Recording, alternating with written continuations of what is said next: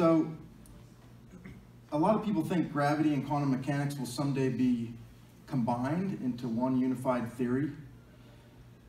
And since gravitation is based on geometry, then that would mean that there should be some geometric analog for quantum mechanics.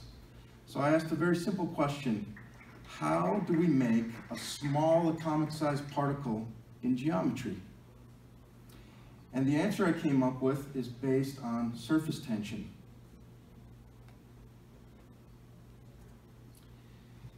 A lot of people hear surface tension and they think of chemistry, but surface tension is actually rooted in statistical thermodynamics. So if we have a continuum and we draw a plane through the middle of this continuum, could be of anything, then we define a state S1 of existence above this plane and a state S2 below the plane. If we eliminate state S1 or we make it inaccessible, that creates a surface between these two states. And the only way you can have this higher order is by reducing multiplicity. The probability of S2 becomes larger. Reduction in multiplicity means a decrease in entropy and requires work. We call this work of formation of a surface the surface energy. So you see, all it takes to have surface energy is a surface between two states. The other principle of physical chemistry of surfaces is that surface energy is the same thing as surface tension. I'll demonstrate this with this little simple mechanical model. If you have a surface stretched across this wire frame with one movable side, and the surface has an energy density I'm going to call Greek letter kappa, then when we move one of the sides, creating some additional surface area, the work done is simply kappa times the change in area. We can rewrite this differential area as length times the distance that the side moved, which is kappa L dx. If we want to find the force required to pull on the surface this distance, we remember that work is just force times distance. So the distance it moved was dx, right? So dx is going to fall out from both sides of the equation, and you're left with force equals kappa L. Well, L is length. That means that kappa has units of force per length. So we find that surface tension is exactly the same thing as surface energy. So why do I think spacetime has surface tension?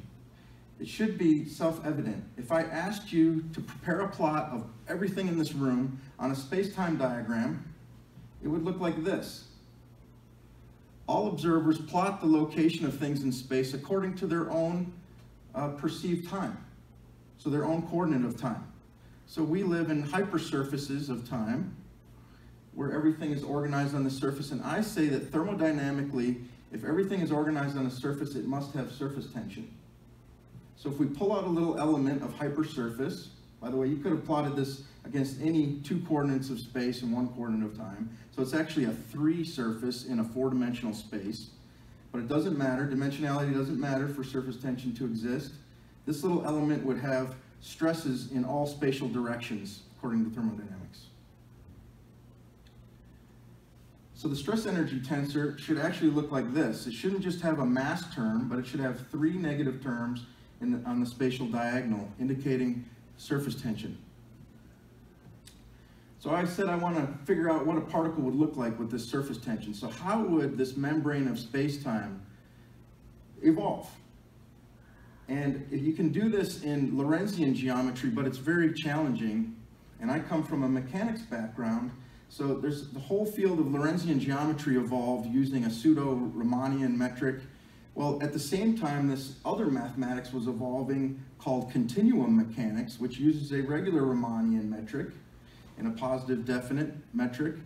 And so all we need to do to switch from Lorentzian geometry to continuum mechanics is make a simple coordinate substitution where we change the coordinate of time, we make it imaginary, and proper time we make imaginary.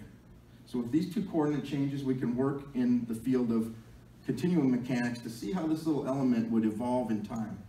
And we write our equation of motion for that. We get this tensor equation, which I don't have time to go through everything, but this first tensor is basically the gradient of the stress energy across this little element. The second term that it's equated to is simply the derivative of the 4-vector velocity of this little element with respect to the observer, taking this partial derivative with respect to proper time. And then you get this temperature tensor as well. So this is just the most complicated way I could write F equals ma. The other thing you can do in mechanics is you can write a deformation tensor. It's called the rate of deformation tensor. It's a 2-point tensor. It has 2 legs. One leg is in the time that you took the first observation. The second leg is in the time where you take your second observation. And it relates how space-time evolves across this differential unit of space-time. And it has to do with how it stretches and strains, whereas the prior equation was how it moves. Okay? And then the last thing you do in mechanics is you write a constitutive relation, which relates the stress energy tensor to reconfiguration. In physics, this is called the coupling constant. And so in general relativity, it would just be Einstein's constant, right? A lot of relativists think that this is the only solution. But in continuum mechanics, we know that there's an entire set of solutions of anisotropic coupling tensors that satisfy differential geometry, smooth manifolds, but it can't be just any old tensor. There are specific rules. It has to be invertible, and it has to have a positive determinant greater than 0. This makes it orthonormal and satisfies all the conditions of smooth manifolds, okay? The other thing we can do, by the way, this would be a 4 by 4 by 4 by 4 tensor with 264 terms, which is a little unwieldy. But we can implement a number of symmetries like conservation of momentum, conservation of linear momentum, and conservation of mass to kind of pare it down, and we get this beautiful, sexy tensor that looks like this. So you have Planck's constant on the outside of the tensor, and then you have 1 over the surface area of a sphere with Planck length as the radius. Why? I have no idea. This is just how it works out when you impose certain boundary conditions. And if you take these 2 terms, Planck's constant times the speed of light times this, you get the inverse of the Einstein constant. So when we plug it in here and move it over to the other side, you get pretty much the equation of general relativity at slow speeds. The other thing to note is that the determinant of this tensor is also this same constant, Einstein, the inverse of the Einstein constant. So that the determinant has to do with scaling. So this tensor will scale the same way as general relativity. But we get these Planck's constant times the spatial terms, which is what gives us this interesting surface tension-like behavior where we can create small particles. If you don't believe that continuum mechanics has anything to do with general relativity, I'm going to bring you back to this 2-point tensor rate of deformation. Don't worry about all of this. We can write it in index notation, and it looks like this. The first portion has to do with strain, or how the element stretches and how its volume changes. The second one term has to do with the curviness of this. So we can rewrite that. We know in mechanics that this first part is the push forward of the Lie derivative of the metric. And the second part is actually the Gaussian curvature. We can multiply through by the metric with 2 covariant components. And we end up getting the rate of deformation with 2 covariant components, which is called, the first term when you multiply through by G with 2 covariant components is called the 3-dimensional extrinsic curvature. And the second term is the Gaussian curvature times the metric. This whole thing is just Einstein's tensor in 3+1 space. So what do the particles look like that get created by making these manipulations to space-time? Well, what's interesting is the 0, term in the rate of in the equations of motion. The wave equation looks like this. So we have a particle that has to do with the observer's coordinate of time wiggling. And it looks like a Klein-Gordon equation, so it carries no mass, and all the waves move at the speed of light. The second interesting analogy with quantum mechanics comes from the spatial terms of the equation of motion, and it looks like the Schrodinger equation. So we essentially have mass and stretching moving through space-time. So the metric is moving according to Schrodinger's equation. The Planck's constant came into this through my anisotropic coupling tensor.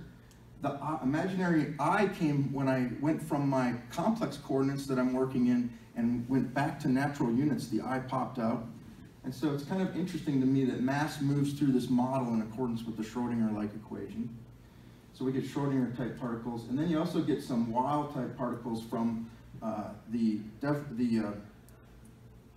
off-diagonal terms in the strain tensor have to be set equal to 0. This is the equation for vortices in this membrane, in this metric. Okay? And the last thing, which I find very interesting, is the constitutive relationship itself is the stress energy for the spatial terms divided by the rate of deformation tensor was equal to this, right? Well, the units of this are energy, and the units of rate of deformation are 1 over proper time. So you basically have energy times proper time is related to the Planck's constant.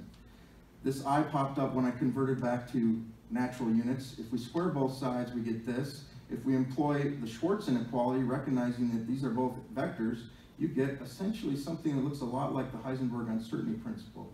This is the elasticity of space-time with this anisotropic coupling constant, quantizing space-time according to Planck's constant. So, in summary, what I've done is I took an observation in some manifold, and I said if you take a second observation, the manifold changes, and it's separated by this distance d tau, which is a scalar mapping between the two observation manifolds. We can boost up to the tangent frame at any point, and the evolution of that tangent point is this rate of deformation tensor.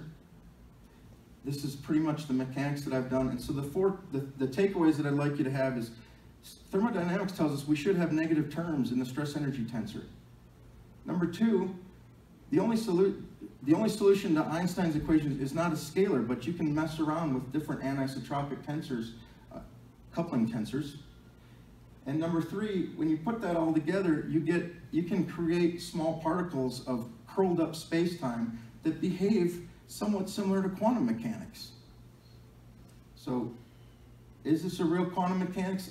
We need to do more work on this, but I think it's very interesting. You make these small changes to Einstein's equations and you can get a particle of atomic scale.